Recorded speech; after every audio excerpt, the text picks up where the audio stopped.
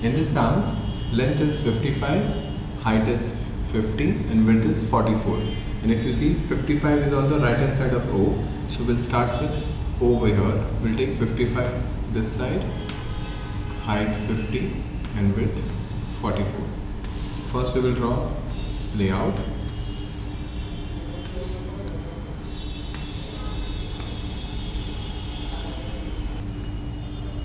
After drawing this, now we will count the number of surfaces in front view. If you see in front view, we have one surface, two surface, three surface, three component. And in side view, if you see, there are two parts, that is X and Y. Now, so when I want to start, I will see 1, 2, 3 or XY. So of course we will go for XY because there are only two components, right? So what we will do, first we will start with X or Y. Now if I see Y is this part. If I see this Y part, it is till here, right? This part, so this part is corresponding to Y part.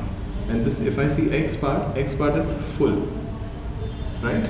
So what we will do, first we will start with part X. So we'll take 15 from here, go down.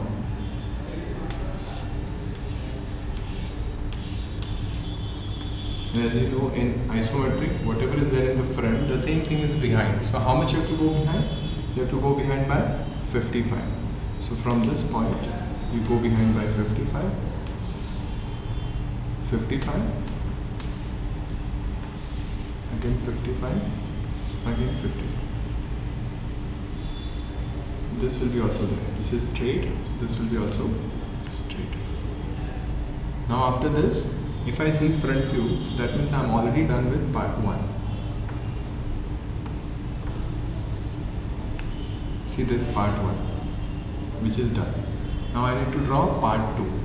So if I want to draw part 2, right? So you see they have given 10. So I can take 10 from here. But if you see side view, you will realize that part 2 has a width which is 15. This is part 2, right? So what we need to do from here, again I have to come ahead by 15. And then I have to take how much? 10.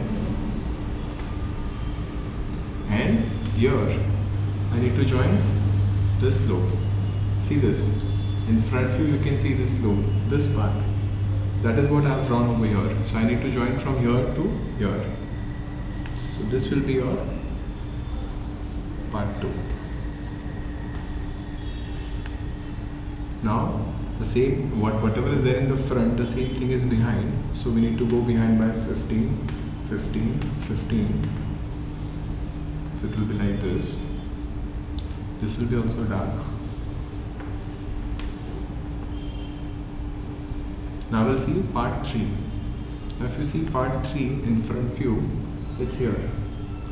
So that I can draw it over here. Now I need to darken all the lines.